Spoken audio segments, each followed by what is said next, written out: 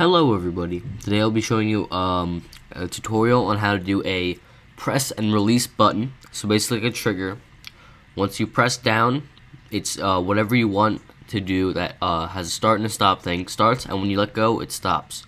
So as you can see here, I have an animation that when I press down it stops, when I let go it's or when I press down it starts, and when I let go it stops. This is good for maybe you want to make a gun app or something, and when you press the trigger down it starts shooting, and then when you let go it stops. Or maybe like a piano, once you press the piano key down it makes a sound of, well, a piano key, and then when you let go it stops.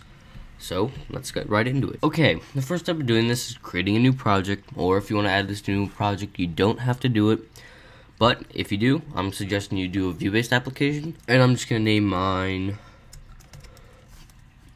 Press. Okay, it was on my second monitor, so I have to bring it over. Okay, well, the first thing you can do is expand your classes folder and go into your .h view controller, .h obviously, and after the interface brackets you can hit enter a few times and do dash, parenthesis, IB action, start, semicolon, enter, dash, another IB action, and then stop. Okay, you can hit Command S to save that, and then right here we're going to hit enter a few times and then create our own brackets. So dash, parenthesis, IB action again, and then do start, or the same thing you named it, and then curly bracket, hit enter a few times, and hit another curly bracket. Now in here is what we want our code to be. So for example, when we hit the start button, or when we press the button down, this is what it'll do. When we let go, it'll stop. So for this tutorial I'm just doing an animation, so like a GIF image type thing. You can put sound in here, or basically anything that has a start and a stop button, or play and stop, play and pause, whatever.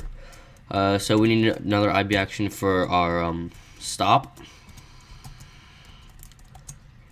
and so stop, or whatever you named it.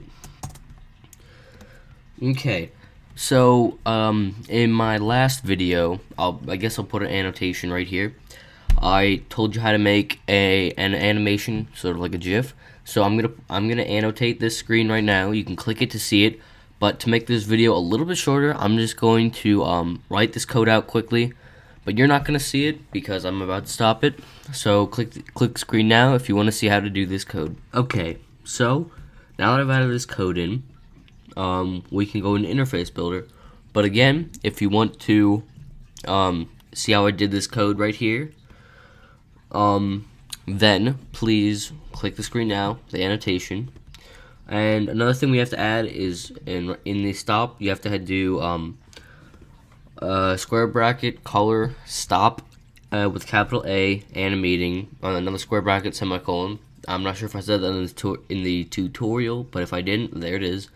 So open up your nib files and do your viewcontroller.zip. Alright, so once that's loaded up, you will have your interface builder. So the first thing we're going to do is drag in an image view for the picture, and if you want it to, as soon as you start up the app, you can see it but it's not animating, then go right here, go to the first tab, and under image pick the image you want. I do want it to be there as soon as I load up the app. And you can hit Command equals to make it the original size, but mine's a little bit too big, so I'll square it down a little bit. And okay, so we need one button, only one button. We'll put it right there, and I'll say press, or just, yeah, whatever, press. Go to your files owner in your connections tab. Go to color and connect it to your image, and then do start, and then right here you want to connect start to your button, but here's something different. You need to do start touchdown. What touchdown does is as soon as you hit the button with your finger it starts. and then stop, do touch up inside. So touch up, once you let go, it'll stop. So understand how this works. When you hit starts as soon as you touch down, and then it stops as soon as you let go of the button. Let me zoom out here. Hit Command S, and I think I have everything done.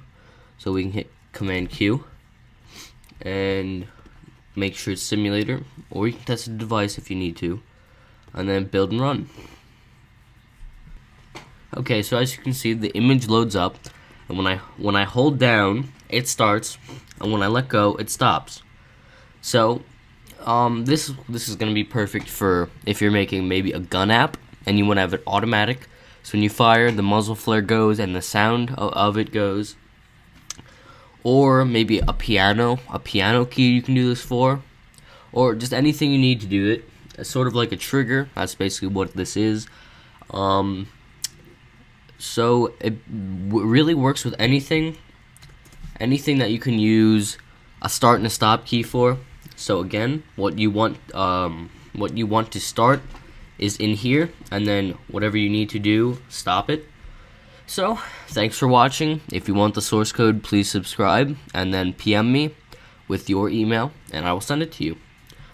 Thanks for watching, and subscribe please.